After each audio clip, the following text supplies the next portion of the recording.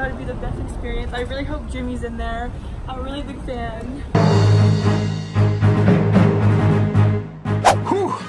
Gotta admit, it's a little rough the last couple of weeks. I had a toothache, tooth there, and I ended up needing a root canal, which I've never had in my life. God damn it, man. I gotta tell you something though. When you need a root canal, you will beg for the root canal. You will be, rip the nerves out of my teeth. Why do we even have nerves in our teeth? And by the way, the lesson I learned, my little dental school out of it all, if you have crowns in your mouth, rip them out every 10 years because you don't know what's going on under there. The tooth was, anyway.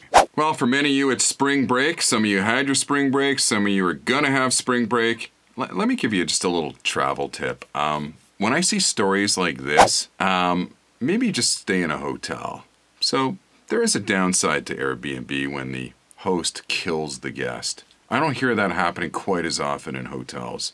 It wouldn't be good for business. So while Hoco News was on its little hiatus, there was a debate that caught my attention in the US Congress about Nickelback, or Nickelback came up in a congressional debate. Everyone else wanted to change this. Out of 77,000, that's probably about the percent of people who think Nickelback is their favorite band in this country. It's pretty low.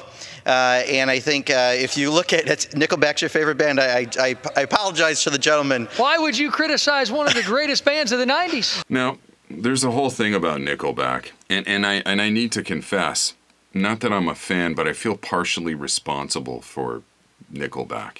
I worked for a radio station in Toronto years ago called Q107. We were this big rock station, one of the largest in that country. We had a countdown every night. I was on the evening shift. We did the top 10 at 10. I said, this whole countdown seems rigged to me.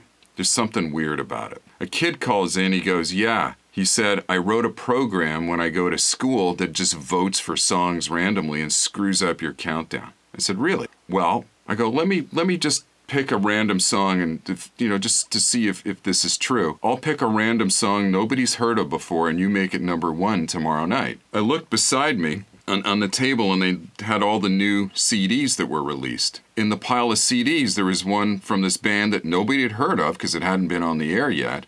We were getting ready to put it on the air. It was called Nickelback. So I just randomly grabbed the CD and I said, look, make that #1 tomorrow night. So the kid did. He wrote a program, Nickelback went to #1. I said, do it again tomorrow night. Did it for a bunch of nights. All of a sudden, the record companies say, we have a hit on our hands. This thing's incredible. Everybody's voting for it. And next thing you know, Nickelback blows up. Now, was it just because of that countdown? Probably took some other factors to get to where they were. But that's what happened. And sometimes that's how a band can succeed. Stupid, blind luck. So I do feel a little responsible for Nickelback, and I do apologize to those of you that don't like Nickelback. And for those of you that do, you're welcome.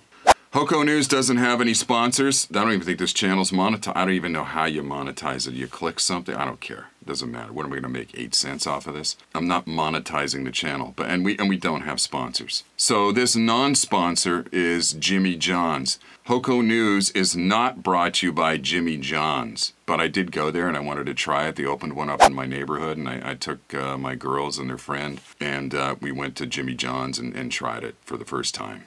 I think I want a number 12, small one though, an 8-inch on 9 grain wheat.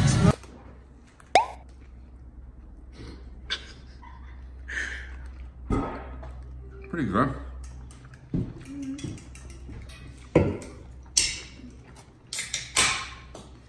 Give it like a